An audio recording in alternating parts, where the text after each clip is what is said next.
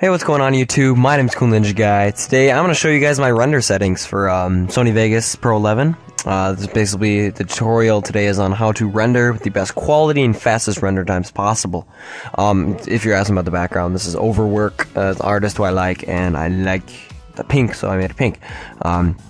Let's hop into Vegas. Say all I do have right now, I just have a song, which is playing in the background, thanks to Rundfunk. Just a little top 5 place thing.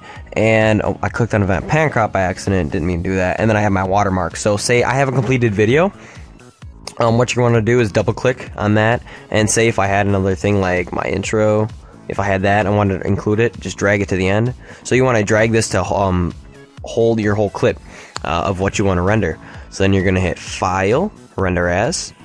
And once this box pops up, waiting, there we go, Render As. As you'll see, I already have a preset called My Render, but what you're going to want to do is, I just chose a random template and hit Customize, so I think I chose one of the best ones on here. I think I chose AVC HD, but what you want to do, make sure you're under Sony AVC/MVC, and you want to save it as a .mp4.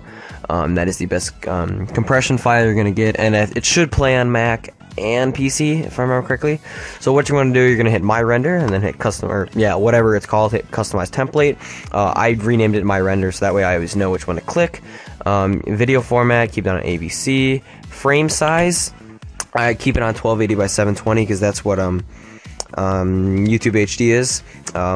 Just leave that unchecked. Profile, keep that at main. Entropy coding, keep that at KBAC is the only option.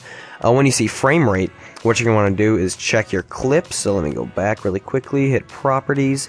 This is a 30 frames per second, and this is, that's 29.97. So basically, if both of these are 30 frames a second, I'm gonna hit Render As, go back to my template. I usually keep it at 30 frames a second because I usually keep it that way. So then I'm gonna go down to field order, keep that none. Pixel aspect ratio, you want square pixels, so it's 1. Bit rate, you want to put that at 4 million. Encode automatic, then hit audio.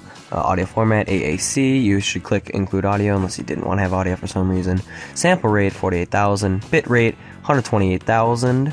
Audio encoding mode stereo, and system.